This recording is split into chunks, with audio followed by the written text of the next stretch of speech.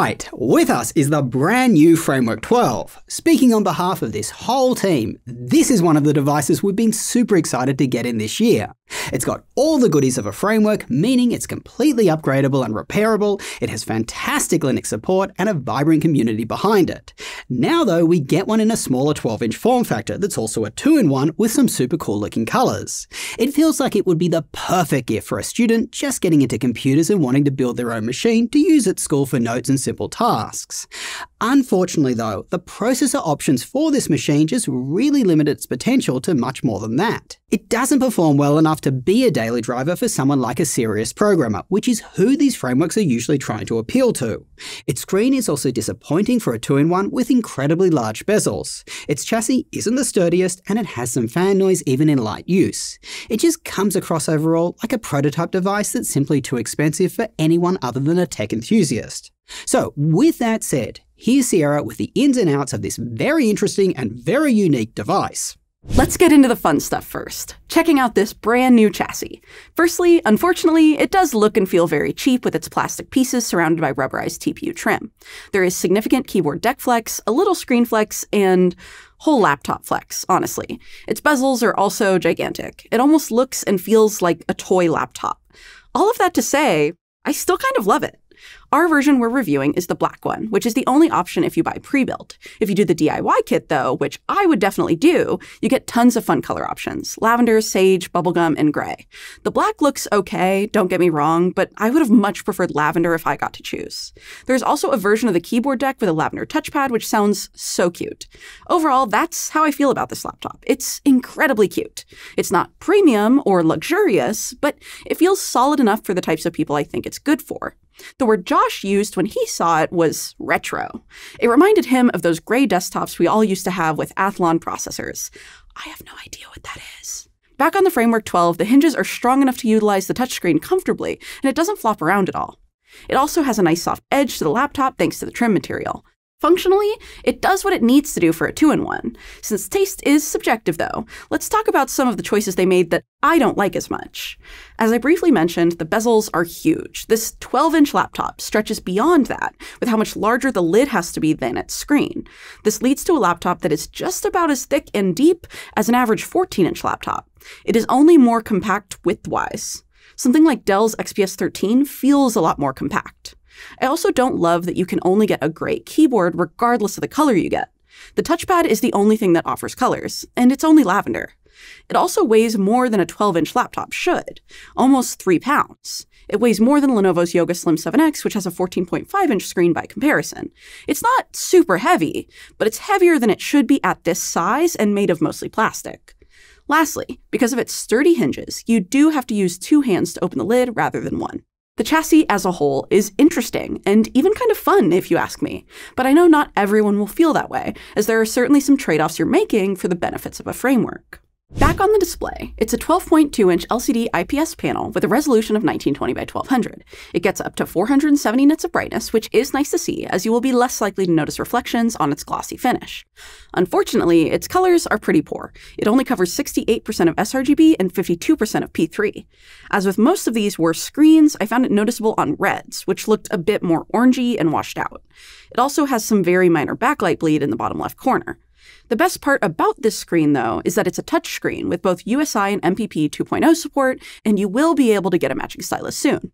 It's not available yet, but it will offer pressure, tilt, and 2 programmable buttons. I used the Microsoft Surface 1776 stylus instead to take some notes in OneNote, and I really enjoyed the experience. Gliding on the screen felt smooth, precise, and responsive. Moving on to the keyboard next, I think Framework has done a decent job here. The keyboard itself is good, but the experience is downgraded by how much deck flex there is. This keyboard is pretty clicky and seems to have decent key travel, but the plastic coating feels a little cheap. Unlike most laptops these days, our unit has a right control key instead of the silly Copilot key, which I am very grateful for because I don't have a chance to accidentally press it. Its layout is also standard other than that, although the up and down arrow keys are a bit compressed, so those you might mispress. The most noticeable issue with the keyboard is the missing backlight. This is definitely something I'd like to see in version 2. A fingerprint reader would have also been nice. As it stands, the laptop features no biometrics for Windows Hello. The trackpad is surprisingly smooth and comfortable to use. The click isn't too deep or loud, which is pretty rare on mechanical ones like this. Both Josh and I found that it felt soft to use, which was very enjoyable. When I tested its accuracy, I got one of my better scores, so I would say it's pretty accurate. I found it to be one of the highlights of this laptop, honestly, which is good as it's pretty important to your overall experience. Ports are another highlight of Framework laptops because you get to pick what you want and their placement. The USB-C ports can come in a bunch of colors, including the matching ones.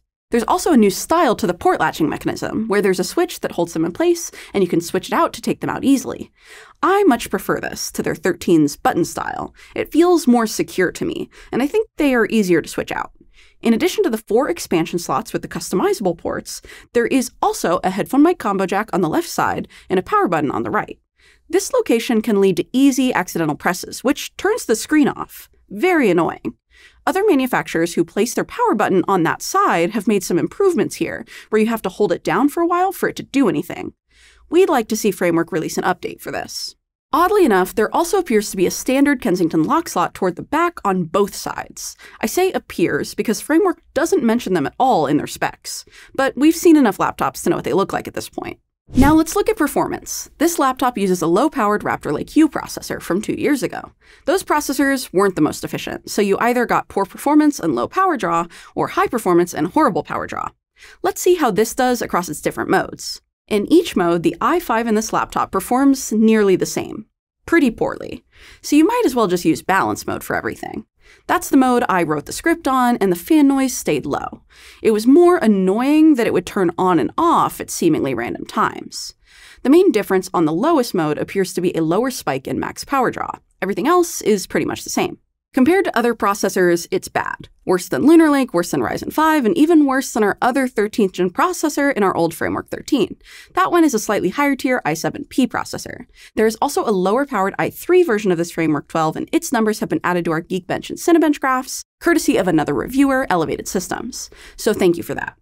Moving over to Cinebench, which tests a processor when it's maxed out, it's just not competitive to any modern processor, even low-end ones, which are absolutely affordable at this price point. The i3 in particular is abysmal. I'm honestly disappointed here. Even basic things like downloads were a bit inconsistent in our testing. In my basic multitasking use writing the script and making our graphs with Excel, however, I never experienced any lags or issues, and neither did Josh. It still has plenty of performance for tasks like that. It doesn't draw much power during performance use either. What's interesting in this graph is that the MacBook Air draws less power and performs much better. It is available at this price point, and this is going to be a common theme of this laptop. The Framework does manage to keep its CPU relatively cool during performance tasks, but I think it'd be pretty shocking if it didn't with how poorly it performs.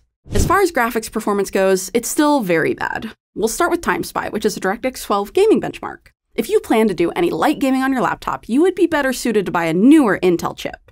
Laptops with these chips are available in this price range. The OmniBook X Flip, which is also a 2-in-1, and the ZenBook 14 with Intel's Arrow Lake, which offers significantly better CPU performance as well.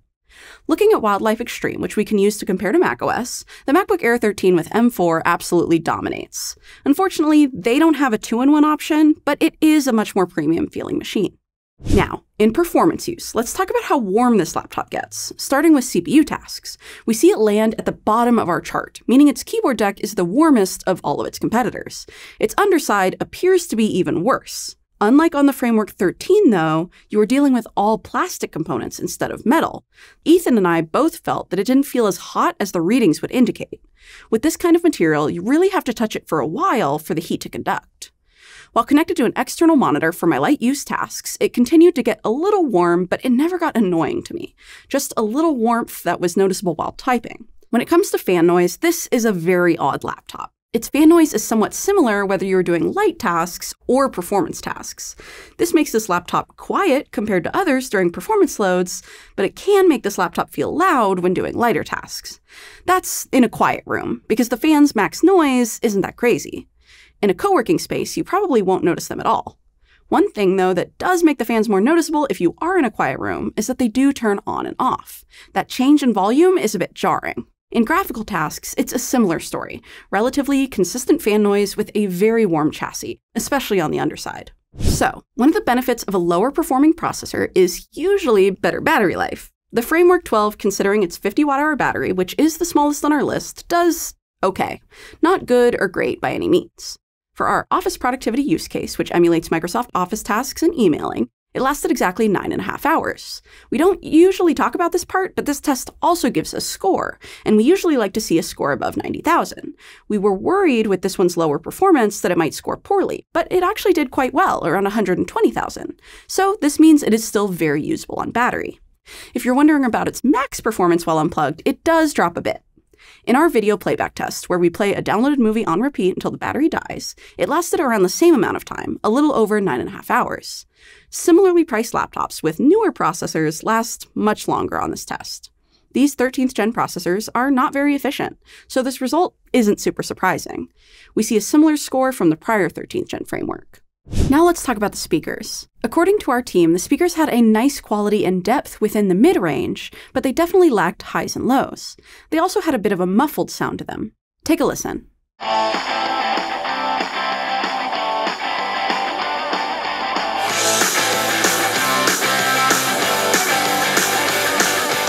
Here's how the webcam looks and sounds on the Framework 12. It does have a physical privacy switch on both the microphone and the webcam.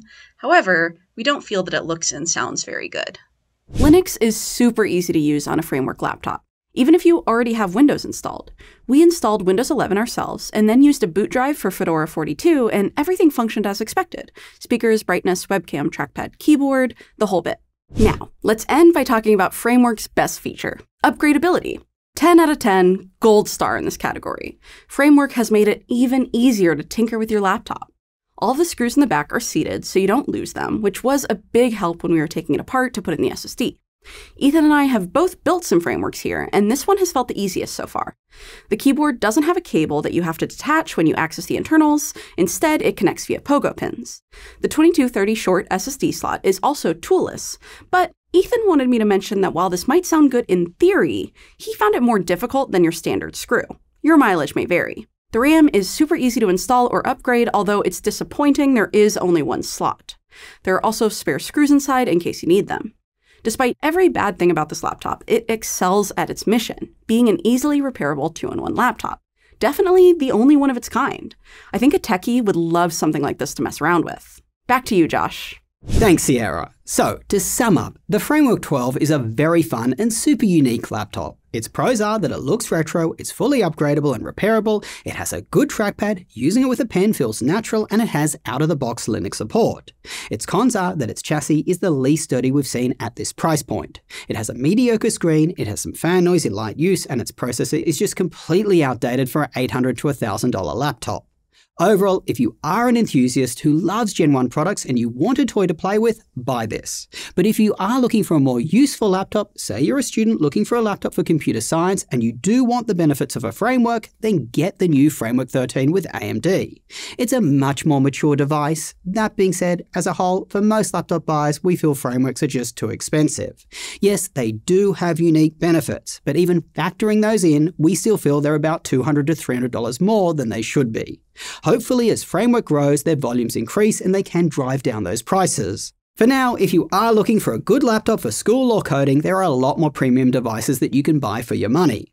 Make sure to check out our website, bestlaptop.deals, where we list all the laptops we recommend. We have multiple filters so you can quickly narrow down your search based on your specific use cases. Finally, big shout out to Chad. We actually couldn't get this device in for review, at least not in a reasonable time frame, so he lent us his. Till next time, go do something awesome with your day, and we will catch you later.